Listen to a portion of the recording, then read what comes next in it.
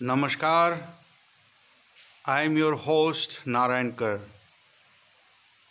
From past few days, you must have seen that I am not going live because I was traveling from Bengaluru to Ayodhya, and just yesterday I arrived in Ayodhya, and today morning I woke up and was reading Dainik Jagran, a very prominent Hindi newspaper in Uttar Pradesh, and I was reading the Ayodhya edition of Dainik Jagran, and on the fourth page I came across a news item which gave me immense satisfaction and happiness. And sometimes I feel proud of being proud of Uttar Pradesh Chief Minister Yogi Adityanath. The news is that the positivity rate in Ayodhya district is fast depleting. Not only this, but also there is no COVID patient. I repeat, there is no COVID patients in hospitals across Ayodhya district. This shows the kind of work the Uttar Pradesh Chief Minister Yogi Adityanath has done. And it is not for any reason that the World Health Organization has taken cognizance of Yogi Adityanath's governance and his work in controlling the COVID pandemic throughout Uttar Pradesh. And mind you, Uttar Pradesh is a very big state. Just imagine some 80 MP seats uh, is allotted from Uttar Pradesh. So that big is Uttar Pradesh.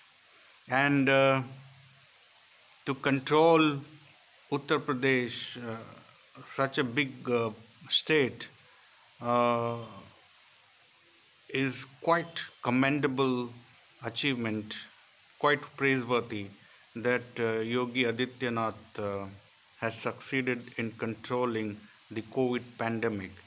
As I was traveling from when I entered, my train entered Lalitpur, the first point of Uttar Pradesh, Lalitpur, Jhansi, then Orai, then Kanpur, Lucknow, Faizabad, and Ayodhya.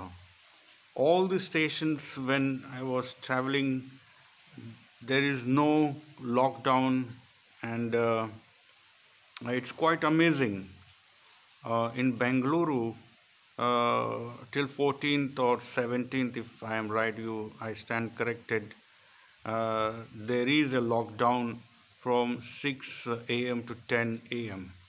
But I was quite astonished that all these places, when I was traveling, I saw hordes of people just uh, moving around. Of course, with most of them also following the guidelines, especially wearing of the masks. It was quite amazing, and I could understand how Yogi Adityanath's governance has really contributed. And all corona patients in Ayodhya are taking treatment in their respective homes, and the district is fast recovering from the pandemic. And there also is no problem with the availability of oxygen. Oxygen um, is available in abundance, and the report also says that uh, the local administration has taken all measures to combat the third wave. But if you ask me, I don't believe in the third wave. Uh, there are some reasons for that. I don't believe it will come in India. Uh, I will do a separate video on that. It's quite interesting and informative. I would give you the reasons why I am saying that there would not be a third wave throughout India.